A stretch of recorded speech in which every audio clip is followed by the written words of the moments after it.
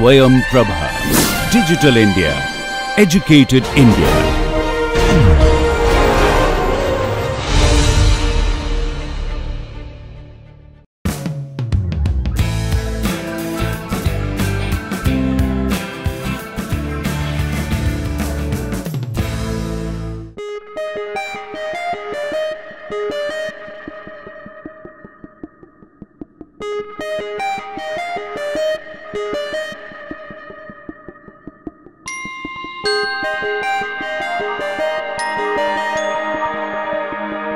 So, let us continue with our discussion.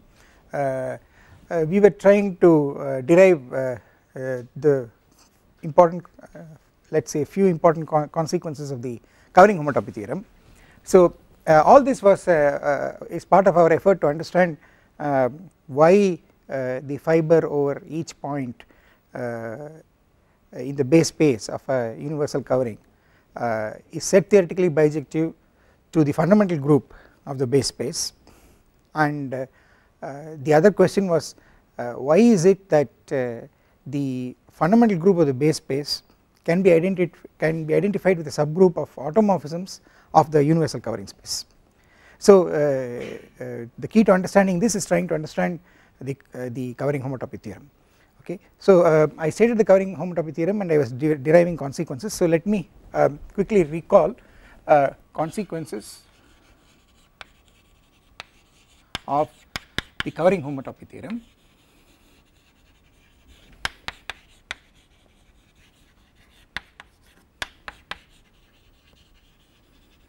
Number 1, the first consequence was the fact that if you take a covering space, then the image of the fundamental group of the covering space can be in the fundamental group of the base space is isomorphic to the fundamental group of the covering space, namely the natural map induced by the functor of forming fundamental groups is injective. Okay. So, let me state that if P from x tilde to x is a covering space,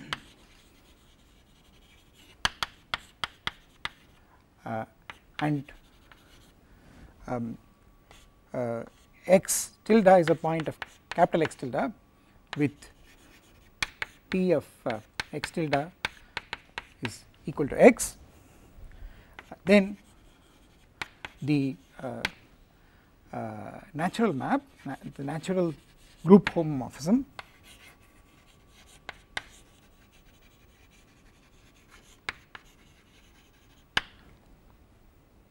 P lower star from the first fundamental group of the space above the covering space based at the point x tilde to the first fundamental group of the base space based at the point x is injective. Therefore, you can identify the first fundamental group of the covering space as a subgroup of the first fundamental group of the base space. Okay. And if you recall, I told you that the formation of the fundamental group, first fundamental group, is what is called a functorial operation, which transforms also a map into group homomorphism, and that is how you got this. Okay. So, the injectivity was of course derived using the covering homotopy theorem, right. So, and of course in the case when this is a universal covering, the space x tilde is simply connected, so the fundamental group above is trivial.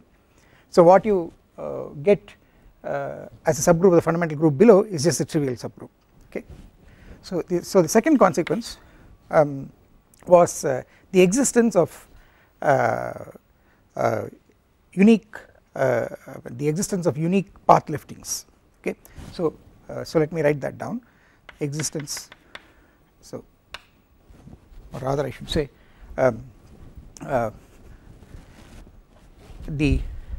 any covering space has unique path lifting property.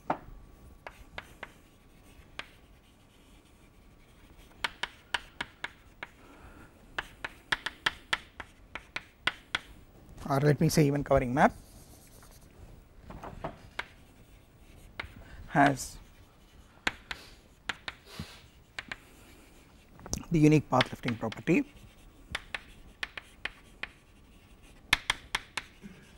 What does this mean?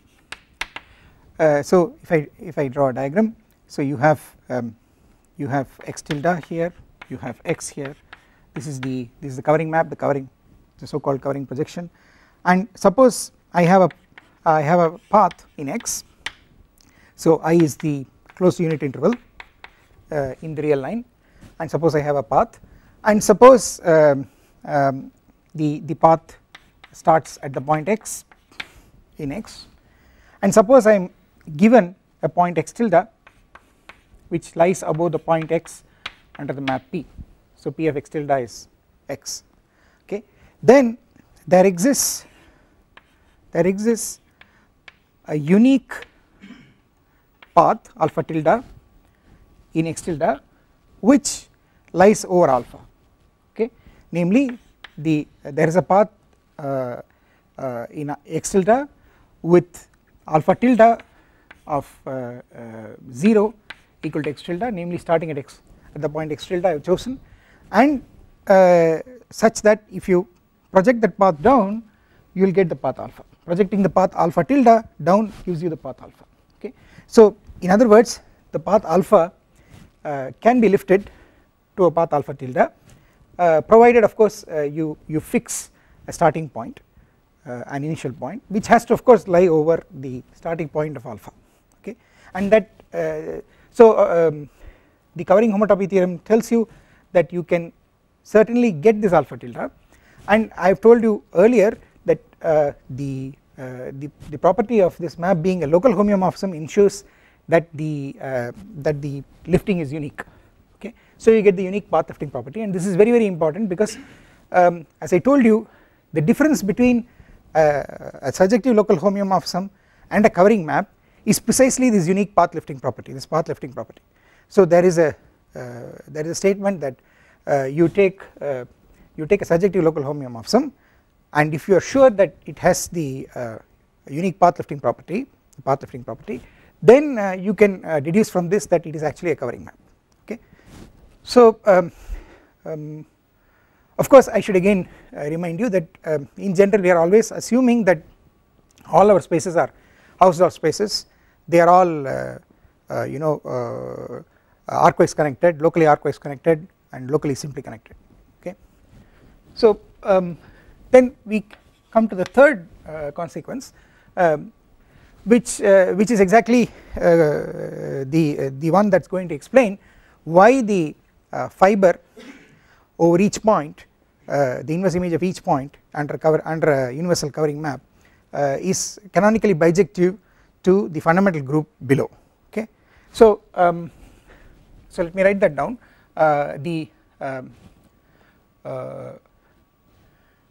Fixing rather let me not say fixing for a covering map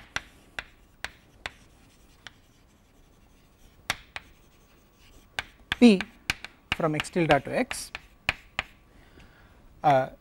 the fiber P inverse of x for x in x, small x in capital X, can be canonically, or let me say naturally, identified with the coset space pi 1, the fundamental group below, mod the image of the fundamental group above,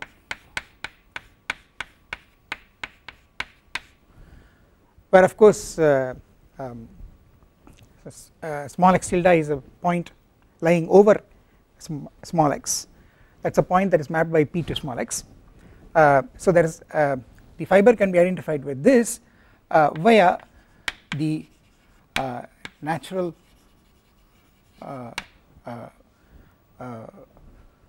orbit map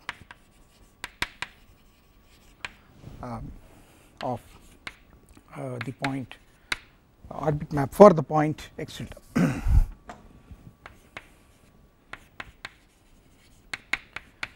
So, so in particular, you know, if this was a universal covering, then pi 1x, then this is going to be a trivial subgroup, and what it will tell me is that every fiber, the fiber over each point, can be naturally identified with the fundamental group of the base space based at that point.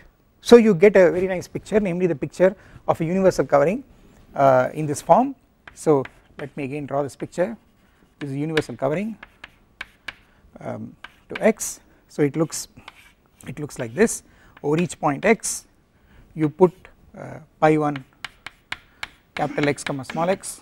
If you take some other point x prime, you put over that the fundamental group pi 1 capital X comma x prime, and of course I am assuming capital X is so in this way I get all these fundamental groups, and what you get is that the space x tilde is a fibration. The fibers are all isomorphic because, you know, I am assuming the topological spaces are my topological spaces are all arcwise connected, and then you know that the fundamental groups at different points, they are all isomorphic. So you get this nice picture of the universal covering space as some kind of as a kind of what may be called a pi 1 bundle over the base space x. Okay, so it's all the fibers are pi 1s and pi 1s of the base below of the space below. So so this is what we should try to now understand. So for that I'll first begin by trying to explain the idea of group actions of a set. I'll quickly recall. So recall, given a group capital G and a set capital S, a left action of G on S is a map G cross S to S, let me call this mu. So it is written as G small g comma small s going to mu of G comma S, which is usually written as G dot S, that is a notation, okay, such that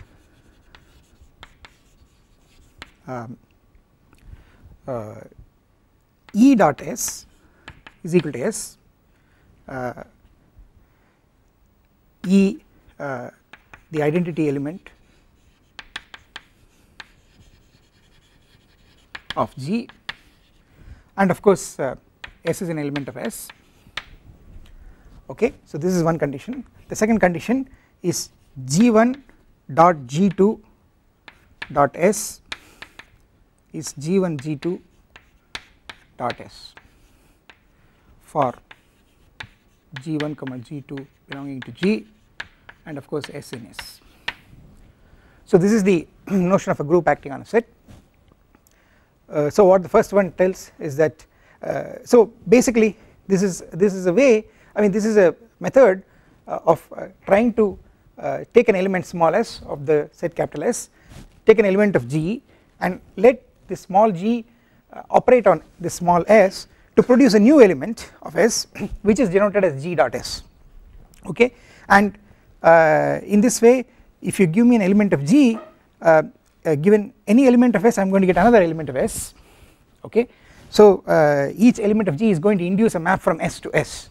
Okay, and the definitions will tell you that the map that is induced is a bijective map, namely it is a permutation of S. Okay, so in fact you can see that you know so let me write that down, but before that let me explain these 2 points. This condition tells you that the identity element of the group simply does nothing. Okay, it does not produce a new element. Okay, and this one tells you that the way you form the new element is compatible with the group operation. So this G1 G2 is multiplication of the 2 elements G1 G2 in the group. So you multiply these two elements and then operate on S to get a new element of S, okay, or you do it one at a time, but you keep this order 1 followed by 2 in both cases, then you should get the same result, okay. So the point is that each element of G will give rise to a permutation of S, okay. So each element of G belonging to G gives rise to a permutation of S, namely you see in other words I have a map from G to permutations of S which is just G going to, let me call this as mu sub G, okay. And what is this mu sub G? Mu sub G is the map from S to S which simply takes S to G dot S, okay. And so every element of G gives rise to a permutation of S, and why is it a permutation? It's because of these conditions, okay. You can see that mu G is surjective because if I start with an element of S, if I start with S prime belonging to S, comes from mu G of G inverse dot S prime, okay. So mu G of G inverse S prime is going to be just G dot G inverse dot S prime, okay, and that is going to be by this condition I can put the G and G inverse together, I will get E dot S prime, and but E dot S prime is just S prime, so this will turn out to be S prime, okay. So it's mu G is certainly surjective, and mu G is also injective because you know mu G of S1 is equal to mu sub G of S2 will mean G dot S1 is equal to G dot S2, and then I operate by G inverse on both sides, so I will get G inverse dot G dot S1 should be equal to G inverse of G dot S2, and then again I combine this G inverse and G, I will get E by using this, and that will tell you that S1 equal to S2. So it is very clear that each mu G, okay, action of an element is going to produce a permutation of S, and in this way you are going to get a map from the group G to set of permutations, and this condition also tells you that the permutation that you get corresponding to the identity element of G is just the identity map on S, okay. Mu sub E is just the identity map on S, okay, because it simply does not do anything operating by E, okay. When we write G dot S we say G operates on this element S to produce a new element G dot S. So when E operates on S it does not do anything, it keeps S, it returns S, okay. So mu E is identity of S, is identity map of S, and now notice that this map, what you have on the left side is a group which we started with, the right side is also a group, the set of permutations of a group the set of permutations on any set is a group under composition of mappings. The composition of two permutations is again a permutation, and you know the inverse of permutation is also a permutation. So the beautiful thing is that this map is a group homomorphism, okay. So if maybe I will call this as psi sub mu is a group homomorphism.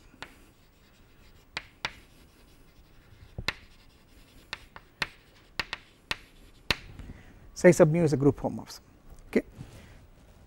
So which means so this is something that you can easily check. So in fact if you give me an action of a group on a set mu, I am getting a group homomorphism of G into a set of permutations, into the group of permutations of that set, and the converse is also true. If you give me a group homomorphism from G to the group of permutations of S, that is actually defining an action, okay. So conversely conversely, given a group homomorphism psi from G to permutations of S, okay. So maybe I will draw a small line here. The map G cross S to S mu sub psi defined by G comma S going to so this is sub mu sub psi, and if you give me an element of G, I get psi G is a permutation, psi of G is a permutation on S, and then I let it act on the element small s, that will return an element of capital S, okay. So conversely, given a group homomorphism, you get a map, and which is easily seen to be an action, which is easily seen to be an action,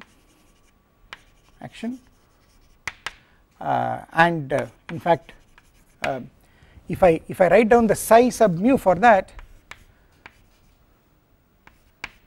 you will get back your psi, okay. So what I am trying to say is that I am just trying to tell you that giving a group action as a map in this way with these properties is the same as giving a group homomorphism into the permutations of that set, okay, fine. So now the next thing that I want to tell you is about orbits, okay. So let me say the following thing. Given S in S, the orbit of S is the set G dot S. What is this G dot S? It's just the set of all small g dot S where G varies in G. So if you give me a single element, you let G act on it, various elements of G act on it to produce new elements, and that is the orbit of that element, okay. And what happens is that the set S is broken down, is partitioned into orbits, and that means either two orbits are the same or they are completely disjoint, okay. So the set, so you can check this, the set S is partitioned into disjoint, of course partition means disjoint orbits. The set S is partitioned into various orbits, okay, under the group action, alright. And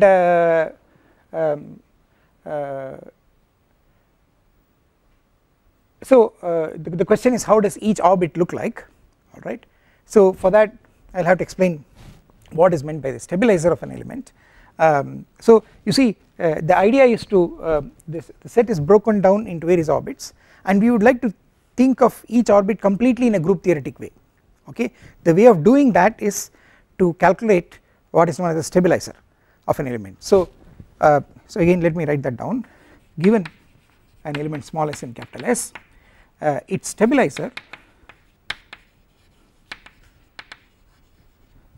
is let me write it as G sub z. G sub z is the set of all G in G, small g in capital G, such that G sub S, sorry, G dot S equal to S. So these are exactly the elements of G which do not do anything to that given element, which fix that element, okay. And you can check that this is a subgroup, okay. GS is a subgroup of G. This is a subgroup of the group, okay. And once we have the notion of the stabilizer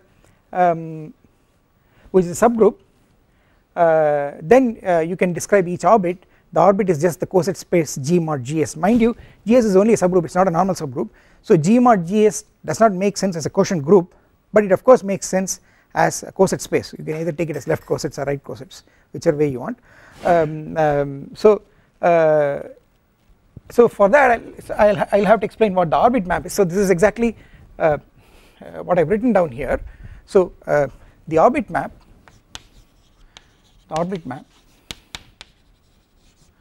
for an element of S is the map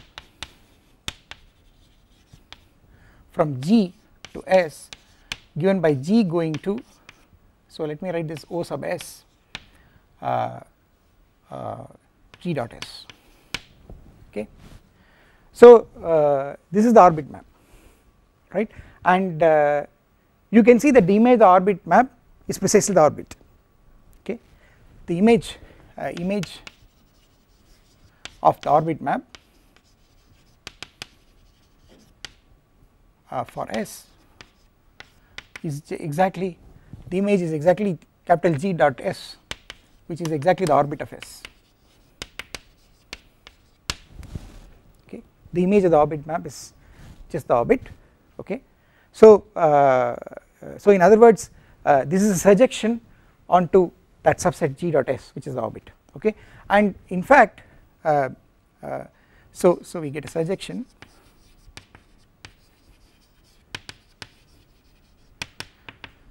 G to G dot S via the orbit map. I will still write this map as the orbit map because essentially I have just taken the image. Okay, in principle I should denote this by another letter, but it is essentially the same map. Okay, I do not want to do that. So you get a surjective map like this, and the question is, the fact is that if you now go modulo the stabilizer G sub small s, then this induces a bijection of the coset space G mod G sub S with the orbit. Okay, we get a bijection G mod GS with G dot S. So G sub S is the subgroup, stabilizer subgroup consisting of elements of the group which fix the element S, and G dot S is the orbit.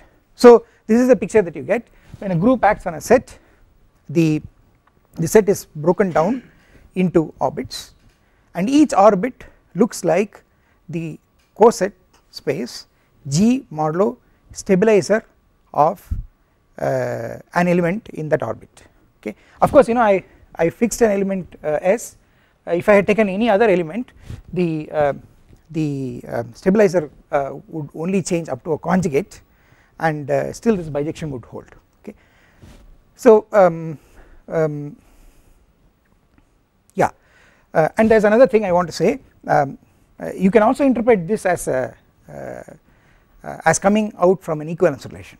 Okay, so the relation of two elements of the set lying in the same orbit is an equivalence relation. Okay, and under this equivalence relation the orbits are precisely the equivalence classes. Okay, so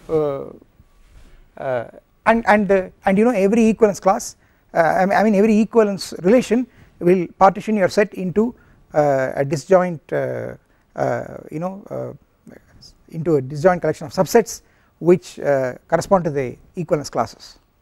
Okay, and these are precisely the orbits. This is exactly the partitioning into orbits. Okay, so I just want to again emphasize that what is happening here is that you are giving the equivalence relation that two elements are equivalent if one can be moved to the other by a group element. Okay, right. So alright, so now with this background, let me go back and try to explain this third consequence. First of all, you can imagine by comparing this with that you know I will need to think of an action of the fundamental group on the fiber and show that for a fixed point in the fiber, okay, the fiber is exactly the orbit, okay, and the stabilizer is exactly this, okay, then this statement would follow from this generality, okay. So that is what I am going to do. So this is the whole point. The point is the fundamental group below at a point acts on the fiber above, that is the whole point, okay. So let me explain. This action of pi 1 capital X comma small x on P inverse x. So you see the picture is like this. So I have here I have x, I have the point small x, and I have various points above which are all in the fiber over this point, and all this is in x tilde. So this is the projection P, right. So this is the, so it looks like this roughly.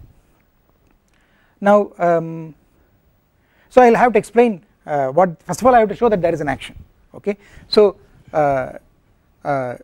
so what do I do? So I will have to give you a map from pi 1, I have to give you an action map pi 1 capital X comma small x cross fiber into the fiber. I have to define an action map just like this, okay. And what is this action? So I start with an element here. What is an element here? It is homotopy equivalence class of a loop alpha at the point loop at the point x. So this is alpha, okay, and in fact it is a homotopy equivalence class, right. Of course fixed endpoint homotopy equivalence class with both endpoints being being x itself, okay. So this is the point x, okay, and I take a point in the fiber above. So I take say x tilde, a point in the fiber above, and I have to tell you what is the new point I am going to get. So I am going to tell you what happens when I take this alpha and act on x tilde. I have to produce a new point on the fiber, alright. So how am I going to do it? I am going to do it by using consequence 2.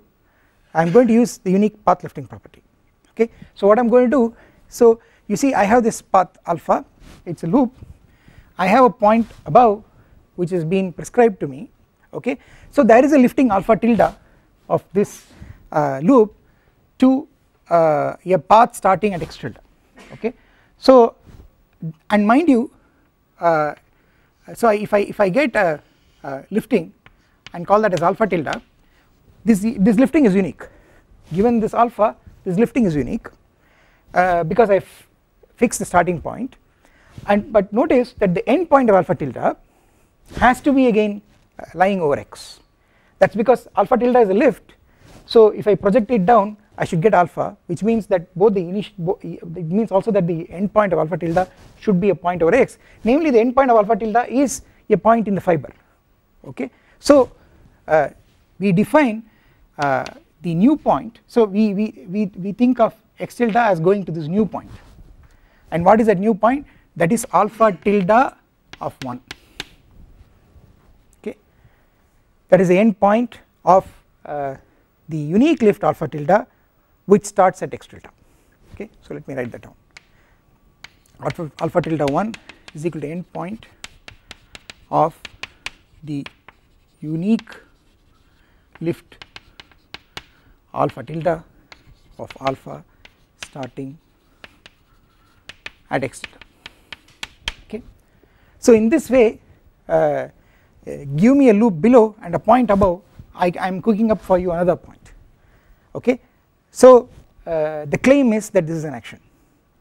The claim is that this is an action. First of all, that this is well defined is clear, because if I replace alpha by another loop that is homotopic to this, then if I replace alpha by say alpha prime which is homotopic to alpha, then alpha tilde and alpha prime tilde will also be homotopic, because the covering homotopy theorem tells you that you can also lift homotopies, and that will force that if I replace alpha by alpha prime, then alpha tilde and alpha prime tilde will still have the same endpoint, okay.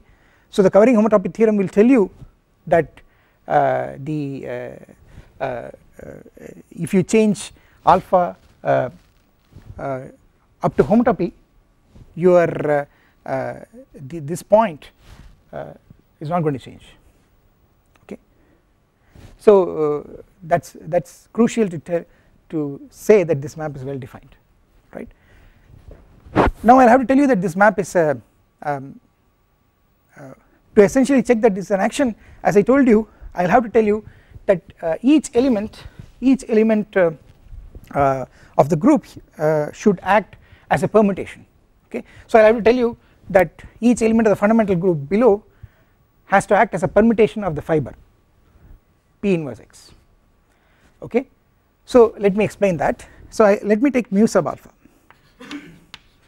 So mu sub alpha in that notation is the map from P inverse of x to P inverse of x, and it is defined by sending x tilde to alpha tilde of 1. Okay. Now I need to say that to verify that this is an action, I need to say that each mu sub alpha is a bijective map. Okay, I have to say it is a permutation of P inverse of x. So how do I say is surjective? It is surjective. Yeah, so this map is surjective for given a point say x1 tilde in the fiber. Okay, we proceed as follows. So you have this point x1 tilde, and what you want is you want to find another point on the fiber which goes to this under this map.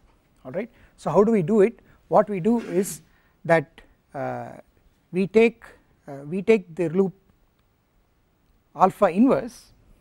Okay, we take the loop alpha inverse, that is also a loop based at x, alright, and you take its lift, its unique lift, which starts at x1 tilde.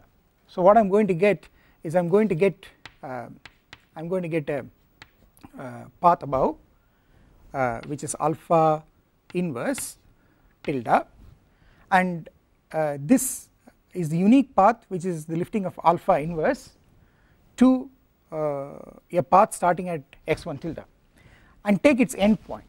The end point, let me call it as say x2 tilde, alright. Then you can see x2 tilde will go under this map to x1 tilde.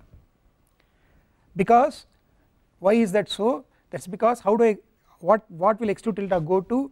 It will go to the end point of the unique lift of alpha to a path starting at x2 tilde, which turns out to be the inverse of this path, and therefore has to end at x1 tilde. So so that tells you that given an x1 tilde I am able to find an x2 tilde which maps to it. Okay, so let me write that down.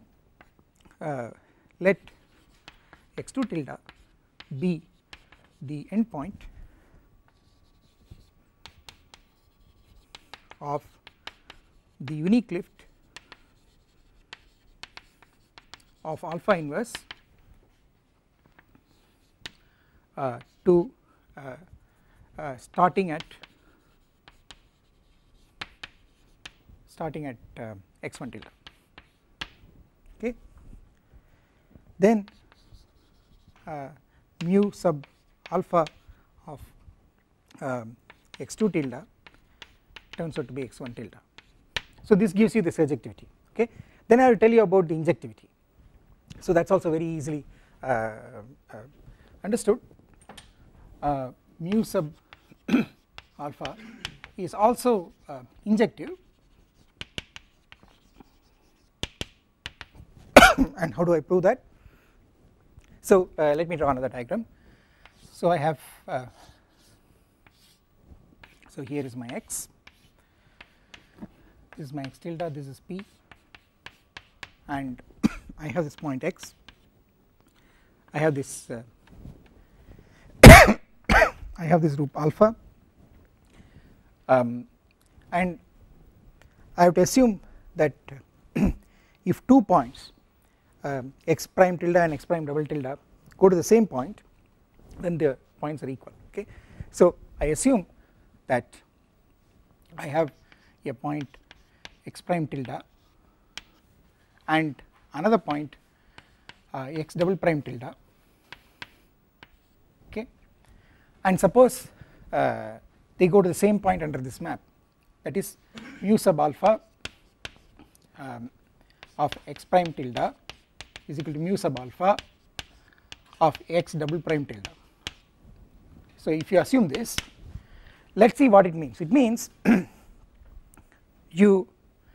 so what is the way this map goes? Given a point in the fiber, you take a lift of alpha starting at that point, and the end point is what is the point to which it goes.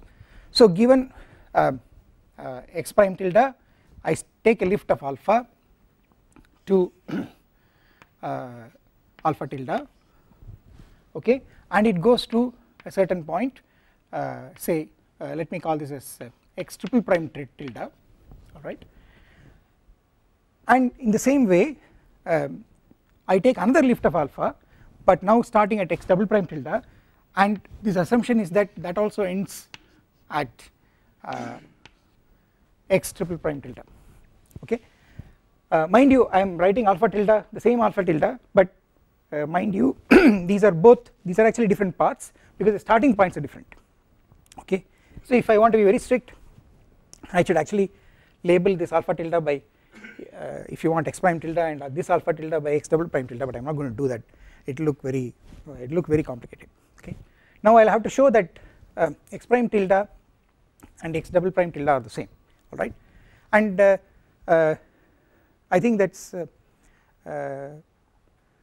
quite obvious.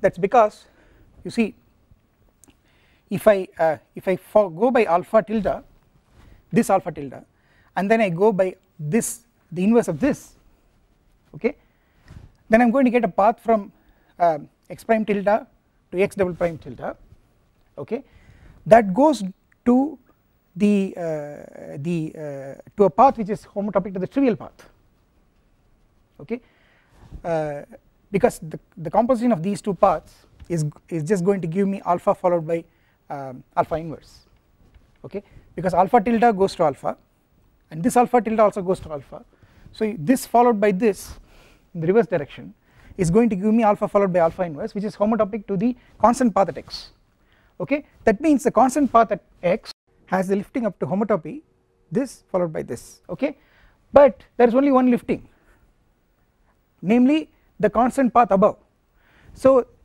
this followed by this must be homotopic to the constant path at x prime tilde, and that forces that x double prime tilde has to be x prime tilde. So that is the argument, okay. It is again uniqueness of path lifting and the fact that if you have a constant path, there is but one lift, namely the constant path above, nothing else, okay. So so let me write that down.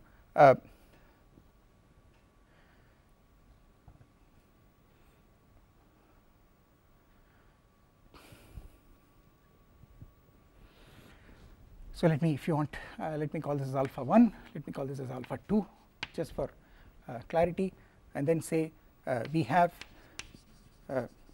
alpha 1 tilde followed by alpha 2 tilde inverse is a lifting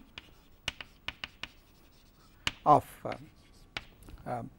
alpha inverse which is homotopic to the constant path at x, which is the identity element for the fundamental group. Its homotopy class is the identity element of the fundamental group below, and hence has to be equal to the unique lift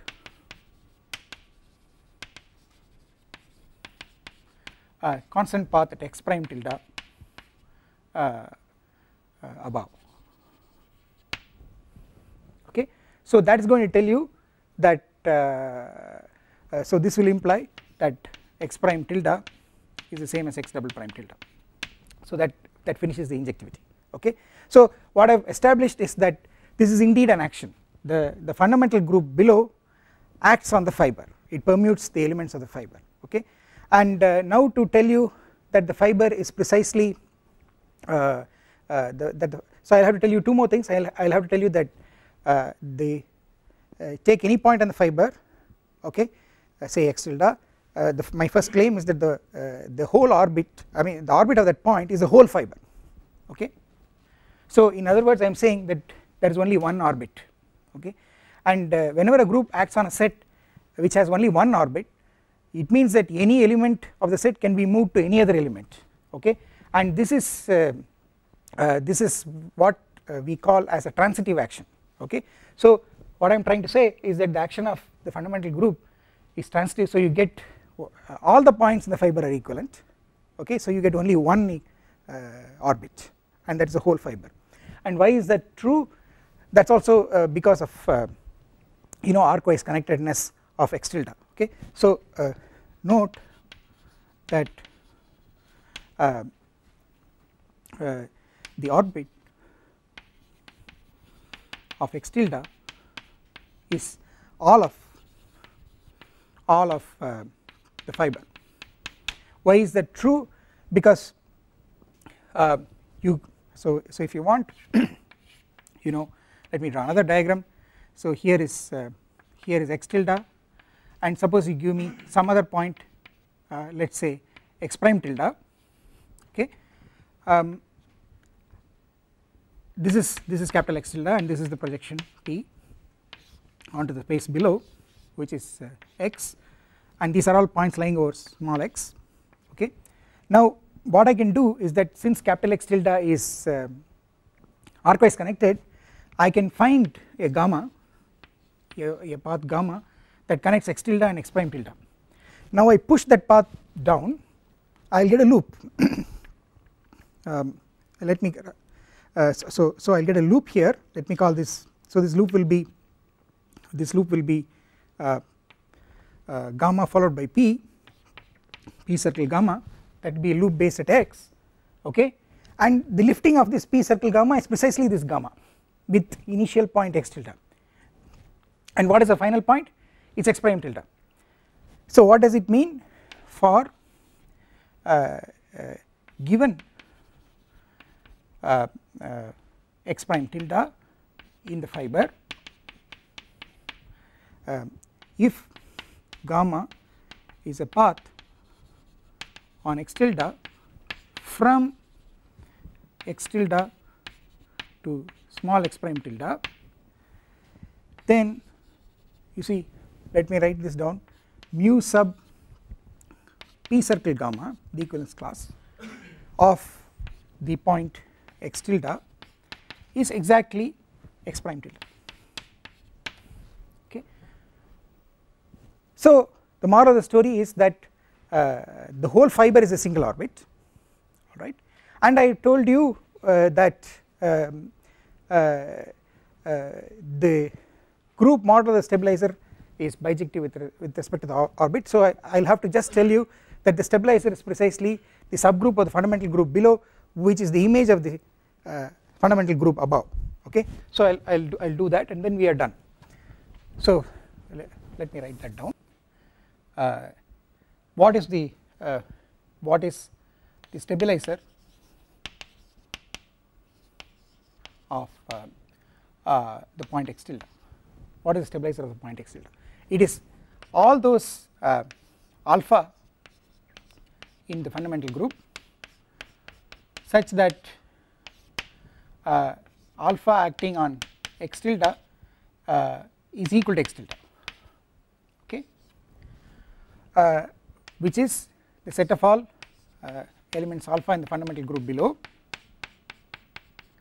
such that mu sub alpha of x tilde is equal to x tilde, okay. Now try to understand what this means. So again let me draw another diagram. So here is x tilde, so here is p, here is x, and so I have point small x here, I have point x tilde above it and I am trying to calculate the stabilizer of this point x tilde. So what is in the stabilizer? Suppose an element alpha is in the stabilizer, it means that when I take the unique lift of this alpha, namely alpha tilde starting at x tilde, it will also end at x tilde, okay. So it means that alpha tilde is going to look like this, it also has to end at x tilde because where it ends is where x tilde has to go to under the action, okay. And saying that it does not x tilde stays put means that this is going to also be a loop above, okay. But then what is the image of this loop? The image of this loop is just alpha, and where is this? This is in the fundamental group above, okay. So what you have proved is that anything in the stabilizer comes from a loop above, okay, which means you have shown that the stabilizer is precisely the image of the fundamental group above. Of course conversely, if I take any element in any loop above, it is going to be in the stabilizer obviously, okay. So you can see that this is just P lower star of pi 1 of capital X tilde small x tilde, okay. So therefore we get the following identification, which is what we set out to understand, namely the group which is a fundamental group based at the point small x below modulo the stabilizer which is the image of the fundamental group above, this thought of as a coset space, okay, is bijective to the orbit of x tilde which is nothing but P inverse of x, okay. So each fiber is just identified with the coset space of the fundamental group below by the image of the fundamental group above, okay. And again let me repeat that this implies that if capital X tilde is a universal covering, then this is trivial. So it tells you that every fiber is just a copy of the fundamental group below. The fiber over each point is a copy of the fundamental group based at that point, okay. So that explains that explains why in the case of the complex structure on the cylinder or the complex structure on the torus, the inverse image of a point was bijective to the fundamental group of the respectively the cylinder or the torus, okay. So it is a very general thing that happens in any covering space in this sense, okay. So we will stop here.